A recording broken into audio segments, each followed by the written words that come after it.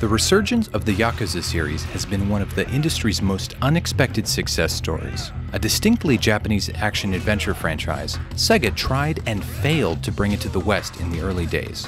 Things eventually got so bad it took 3 years for Yakuza 5 to be localized. However, starting with the release of the prequel, Yakuza 0, in 2017, the series has found its footing outside of Asia. Yakuza Kiwami is a remake of the original game and launched into Game Pass alongside the Xbox version in April 2020.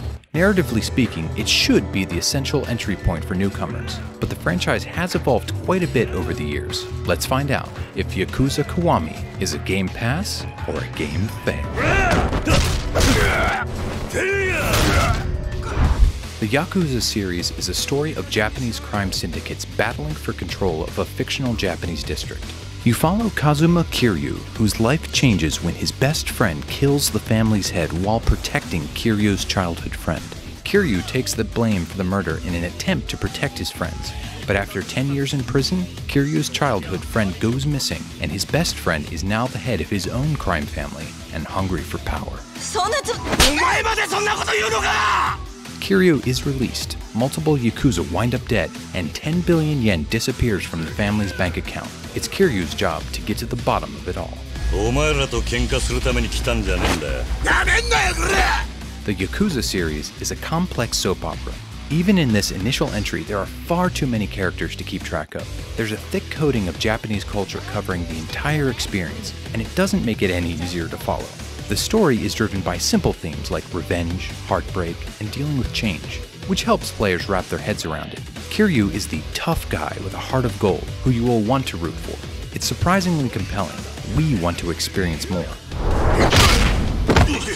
Brawling takes up the vast majority of your time while playing. There's a simple rock, paper, scissors system that gives you the ability to hit, block, or grab.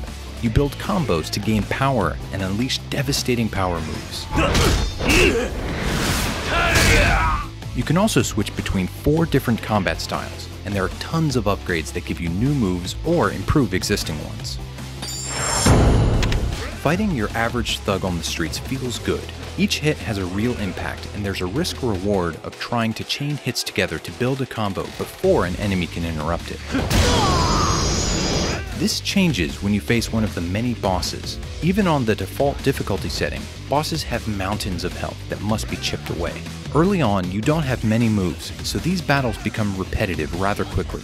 Making things more tricky, bosses also have access to power moves. In the player's hands, they feel like a satisfying finisher, but when the bosses use them, they feel cheap. It took us 20 minutes and a pile of healing items to complete one of the early encounters. If you grow tired of fisticuffs, the semi-open world of Yakuza provides plenty of minigames to play. There's an arcade where you can play a claw game to catch toys for a desperate businessman, and a strangely raunchy version of rock, paper, scissors aimed at children. You can rise through the ranks of a slot car racing league, or partake in more traditional hobbies like bowling, pool, mahjong, or gambling. This is just scratching the surface. While none of the side activities are great on their own, it's the sum of all the parts that leaves an impression. There's a ton of content to play if you're going for 100% completion. The open-world action-adventure is a dying breed. Most similar franchises have turned into action RPGs at this point, but since all 7 mainline entries of the Yakuza series are on Game Pass, there are plenty of comps. All of the games have high Metacritic scores, but Yakuza Kiwami is one of the lower-rated games in the series. The prequel, Yakuza 0, is one of the best, and fans say it's also the ideal place to start. If you are looking for a pure brawler instead, Streets of Rage 4 is based on classic arcade beat-em-ups. If you are looking for a more traditional open-world action-adventure, Sunset Overdrive is the prototype for Insomniac's Spider-Man games, and is excellent in its own right. Just Cause 4 is another option with almost too much content. Now that Grand Theft Auto 5 has left the service, there's one less viable option. Now it's time to find out, is Yakuza Kiwami a game pass or a game fail? The Yakuza games as a whole are a strange mashup of 3 imperfect parts. The story can be difficult to comprehend, but its core is very compelling. The brawling feels good, but it's poorly balanced. The minigames add a ton of variety, but few of them are actually great. It's the combination of the three that somehow works, and we now understand why the series has ascended mere cult status. The biggest problem with Kiwami on Game Pass is that it's not the best in the series, or even the best place to start.